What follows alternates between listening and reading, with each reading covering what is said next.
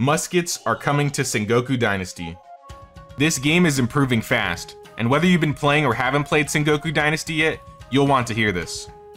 Since my initial review of Sengoku Dynasty, Superkami has pushed out 2 updates packed with quality of life improvements and even posted a Q&A discussing the game's upcoming direction.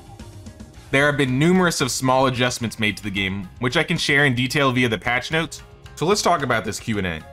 Superkami recently posted a Q&A session on Discord titled Mansions, Muskets, and More, delving into the game's prospective updates and future game additions. Let's talk about the guns, specifically muskets. Given the historical context, many players have asked if these firearms will make an appearance.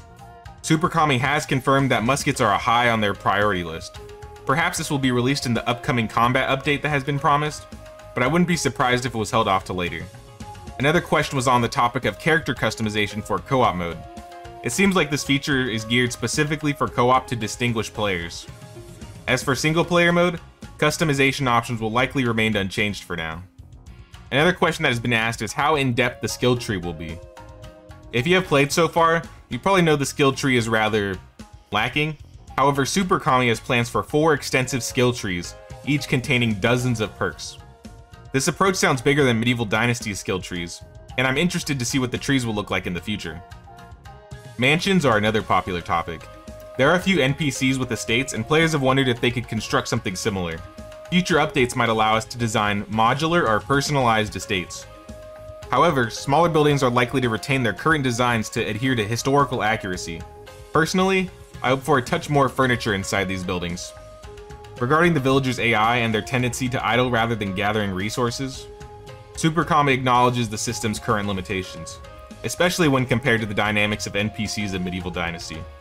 And they are working to refine AI behaviors, aiming for more organic villager activities. So hopefully we get to see more lifelike AI in the future.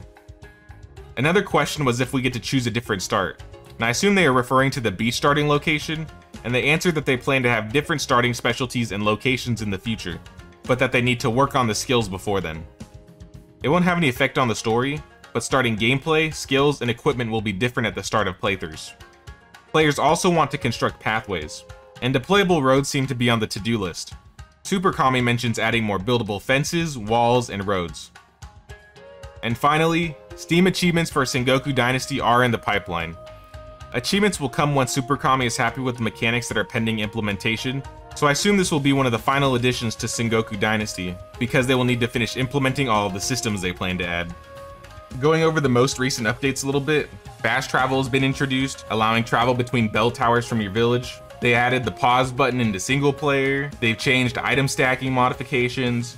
There are a bunch of new map features, including zooming, panning, pins, and animal locations. Broken tools will retain their original key bindings. Stone and iron deposits create smaller deposits when broken, and you can actually interact with things while holding a hammer now. So what are your thoughts on the Q&A? Is there anything else you'd like to see? Leave a comment below. I, for one, am pretty excited for the future of this game. We've had about 4 updates in the last 2 months, and almost half the problems I addressed in the video have been fixed or updated, so I'm pretty happy with that. If you haven't seen it yet, be sure to check out my initial review on the game. And with that, thanks for watching, and I'll see you next time. Take care.